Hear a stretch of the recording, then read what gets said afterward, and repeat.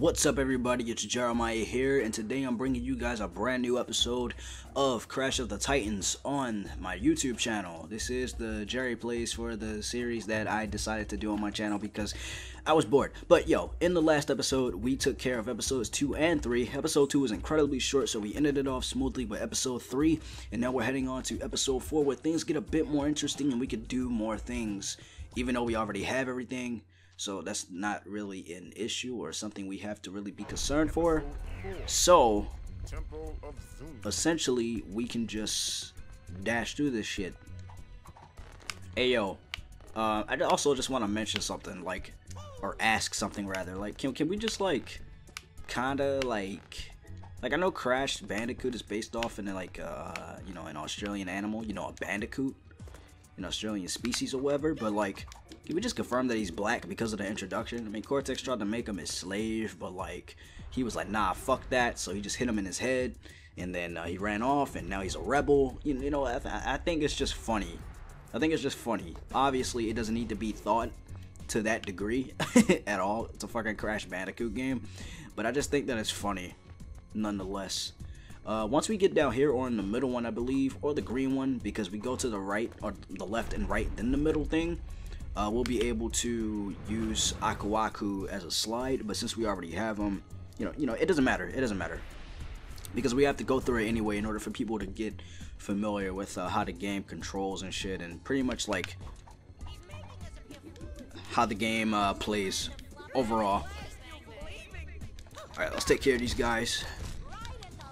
These guys are they can be annoying, but they're relatively fucking they're easy. They're easy.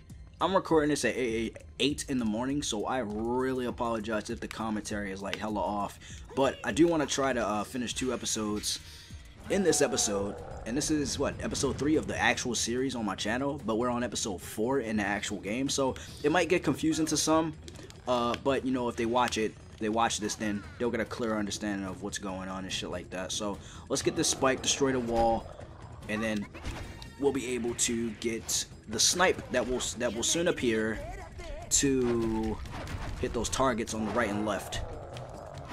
Alright, there we go. They're hitting my boy Spike right now, and their snipe. There's actually a little bug in this level stage thing where pretty much oh fuck, damn, where pretty much snipe doesn't want to hit like the target on the left or the right. Jeez, I don't even know my rights and lefts anymore. But yeah, it's a little weird thing. Like, okay, never mind, it's actually for both of them. Oh wow, that has never ever happened until today. I swear to God, that has never happened in my life. Snipe was never ever able to hit both of them that fast before. That's crazy. Oh shit, okay, so this is where you actually learn how to ride Aku Aku, but we already know, so let's just get on the road. Oh my god, this music sounds fucking amazing. Dude, I really hope they kind of reintroduce this in the Crash Bandicoot series if they ever do a new game. Seriously. It'd be really cool. Also, there's something that I want to address, like, as I'm playing through this game, man. Alright. So, there was actually one of my, I'll call him a friend. He's a good homie. He's a great supporter of my channel. His name is JBillsGames. Pretty much he posted a statement on Instagram on why he thinks Crash Bandicoot should not get any more remasters and whatnot and stuff like that. But like, yeah, so he pretty much posted on Instagram on how, like, in the comment section on why Crash Bandicoot shouldn't get any more remasters and how we should be getting original content because the Insane Trilogy is enough and yada yada yada, you know, pretty much the same viewpoint that I have, essentially.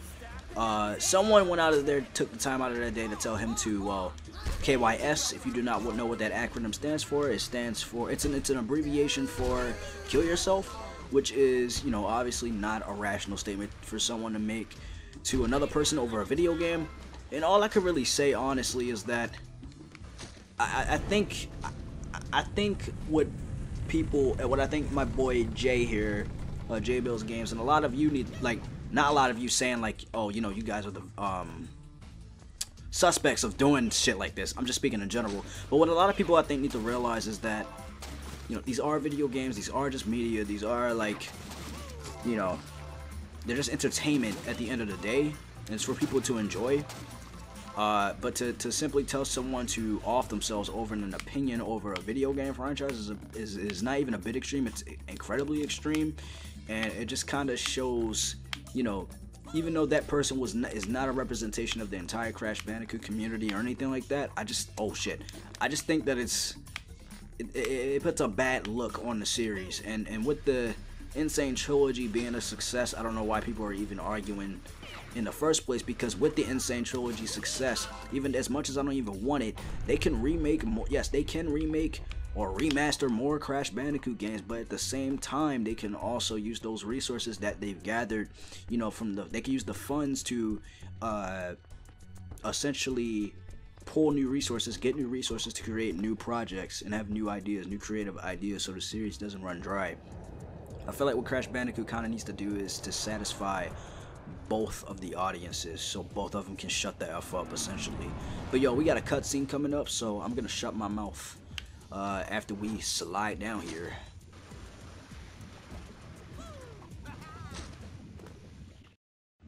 Crash, you gullible fool! You walked right into my trap. Now I'll have you and the mojo. Cortex, why do you keep doing stuff like this? Well, actually, it's pretty fun. You should try it. You know, riding around in huge rumbling machines and whatnot. Very stimulating. Uka Uka taught me a new process called mojo mutations. I will use the stolen mojo to create a huge army of loyal mutants. Not rejects like you guys. You jerk. But best of all, I will use this army to construct a mighty robot, the largest doomsday device I've ever built. I will smash Wumpa Island, then take over the world!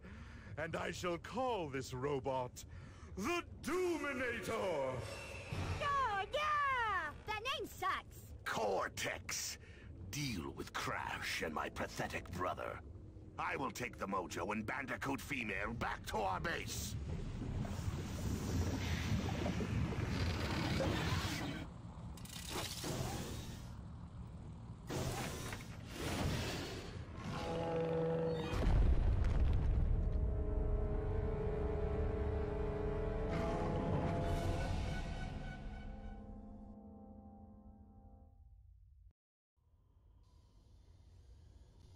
Alright, so essentially we have to fucking get this octopus titan guy. I forgot his name. I will look at his name once we get him, once we jack him, but that shit's not going to be easy.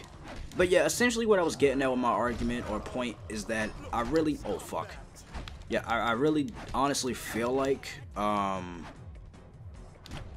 I don't think Crash Bandicoot needs just remasters to cater to one audience, because that wouldn't really benefit the series' community as a whole, because there's a small percentage that does want a new game, but a lot of the majority, casual or, you know, people that just like to, you know, that just care about nostalgia a lot, and I say that in the most like non-ignorant way possible, but you know, those people, along with the casuals, pretty much they out voice, if that makes any sense. They out voice the minority that wants a new game, that wants to see the Crash Bandicoot series, you know, do different things as it did before. And you know what I think is a great example of that is the Sonic the Hedgehog series. Now, a lot of people don't like Sonic Unleashed or anything like that. I mentioned this in a video or two before, but while people don't like a lot of the different moves that Sonic the Hedgehog has made or anything, you know, I think that at the end of the day, it does show how creative people can get, creative and ambitious developers and or publishers can get, oh my god, with their games, essentially, is what I'm getting at. So yeah, if Mario and Sonic can be creative, then so can Crash Bandicoot.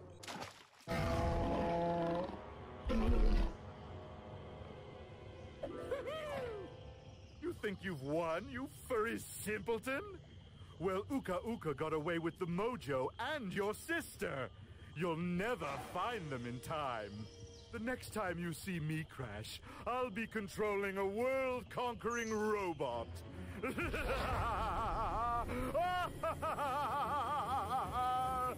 Oh, I'd love to laugh. Come on, Crash. We're gonna get Coco back. Crash, we must stop them. We have to follow Cortex and find out where they've taken Coco. Oh, him, yeah. Leave him here, I guess. He seems okay.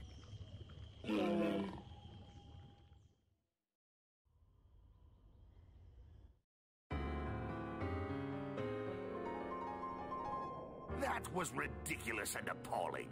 You failed to destroy Crash Bandicoot. I don't see what the big deal is.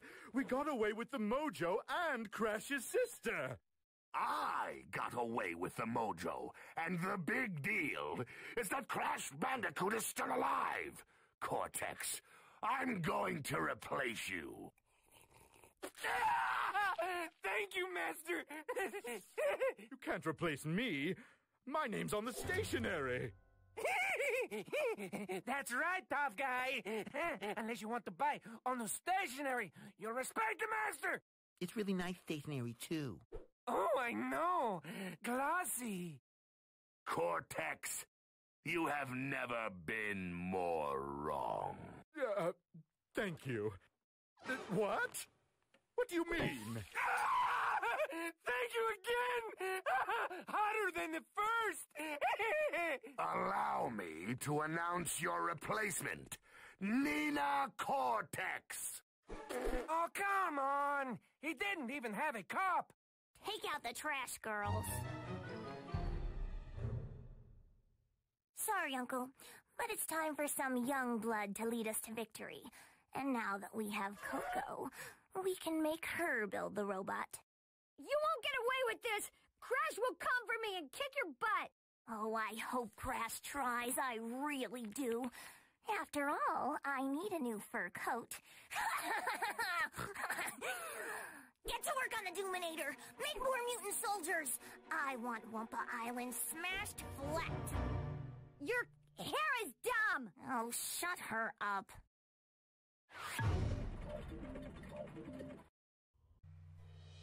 Alright. Man, that was a pretty long cutscene. What I really enjoy about this game is that what I enjoy about Crash Bandicoot 6, which is this game, what I really enjoy about Titans and appreciate about Titans is that everybody is extremely expressive, especially Crash Bandicoot himself. He has a lot more life to him rather than that creepy, stiff-ass smile that he had in the predecessor, Crash to Insanity or anything. That's not to diss the game or anything like that. It's just like, there's a lot more life put into this game. And notice how Cortex had a big role in Crash to Insanity, and now his niece has a big role in Crash of the Titans. Even though Nina did have some spotlight in Twinsanity, she truly shines here, I feel, which is something that I really like. But yo, we're gonna do episode 6 just because I mean 5, what the fuck, my dumbass. Just because I want to get this episode out of the way.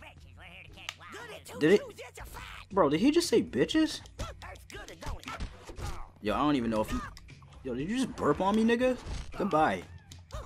I thought you just said something about bitches, but whatever. Here we go. One of the best parts in this game right here. Listen to this music, dude. I sincerely hope that they truly bring this shit back in the next Crash game, but I really feel like they won't. Not because of remasters or anything like that. It's just, I don't know.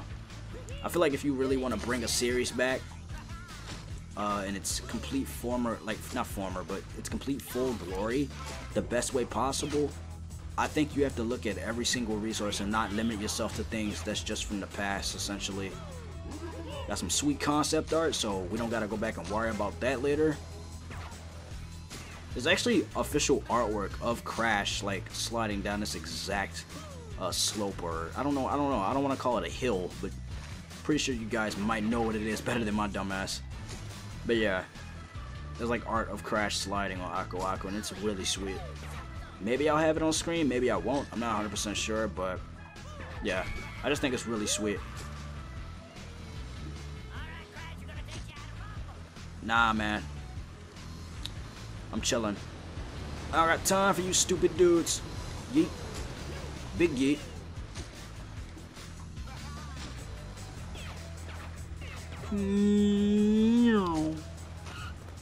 Alright, that was actually really smooth. Usually I'll fail through that shit sometimes, but I didn't, thankfully. So, we're good. Alright, things are about to get pretty, kinda intense over here, so, I mean, not with this cutscene with these two guys up here talking and shit, but once we're down here at the area that they're showing off right now, we're gonna see a really dope-ass Titan.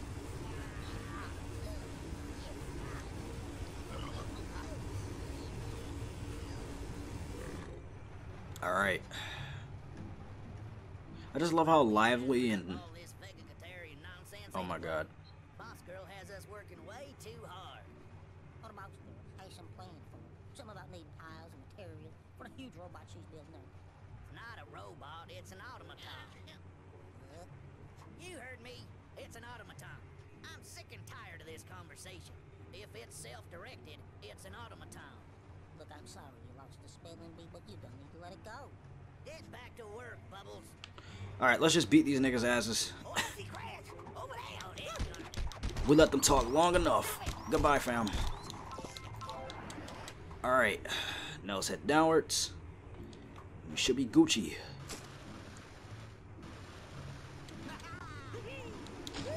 Game stuttered for a bit, but we're good.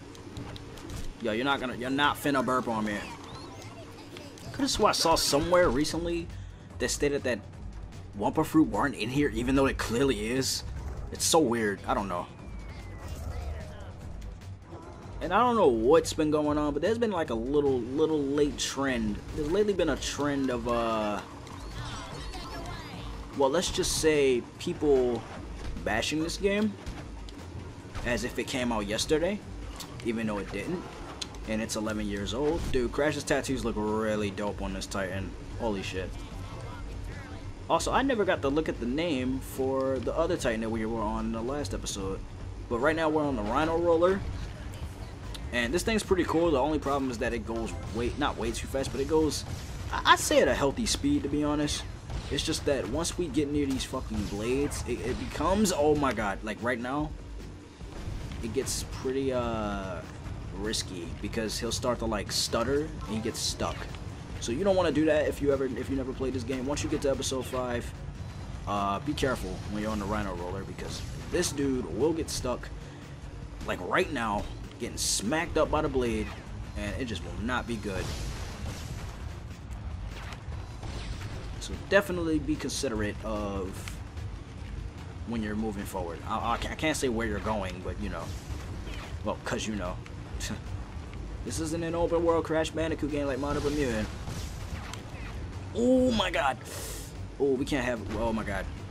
I mean, oh, you know what? What I actually like about this level is that, like, even if we lose the Rhino Roller, we can still use Aqua Aqua to slide downwards, but trust me, this thing makes it a lot easier to get by.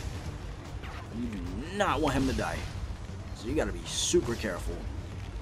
Also, I don't think these things hurt him, these little bomb things, so we're straight. First I thought they did, but they don't, so we're good.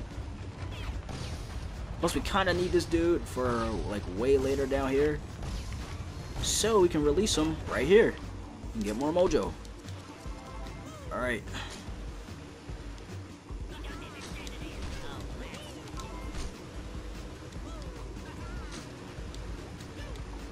Alright, we're almost there. Come on, come on, come on, come on. Oh! Bruh! Whew! Bruh! Woo! What the fuck?